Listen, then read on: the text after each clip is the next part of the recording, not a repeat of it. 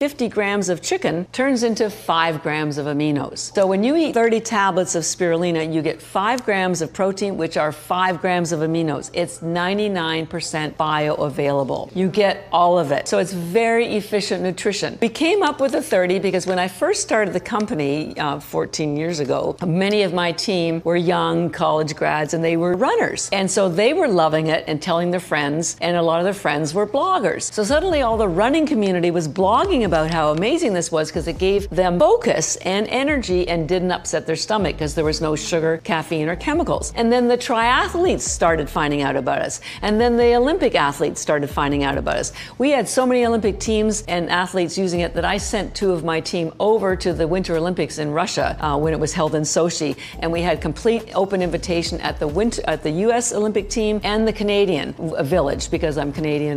So when we were working with all these elite athletes, we started them with 10 tablets. They weren't feeling it. 15, 20. When we got to 30, the elite athletes felt the energy from the spirulina.